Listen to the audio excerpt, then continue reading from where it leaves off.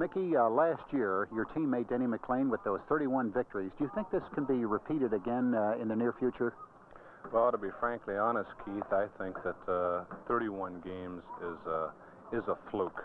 I'm not saying that Denny didn't have the ability, but it's just one of these things that happened, like the year Roger Maris broke Babe Ruth's record with 61 home runs.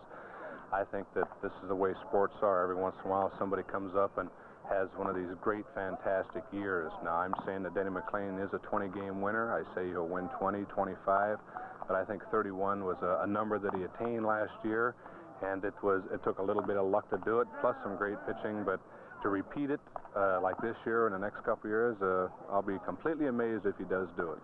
Mickey, the Tigers have gone with a set club. There's been no trades in the offseason. The St. Louis Cardinals made some real key trades. Do you think this is good or bad? Well, it's really hard to say which way it's going to go, but the Tigers are a young ball club, and this is primarily what we're going with. We're going with our youth. Anytime you try to make a trade and you happen to be a world's champion or something, you usually have to trade one of your battleships to get a rowboat. That's about how they want to do it. And right now, what we needed a shortstop because we lost Ray Euler in a trade, and plus Ray had a little trouble hitting last year. But if we wanted to pick up a shortstop, we'd have probably had to give up something like Willie Horton or an Al Kaline to get one, and it's real hard to make deals when you're a first-place club.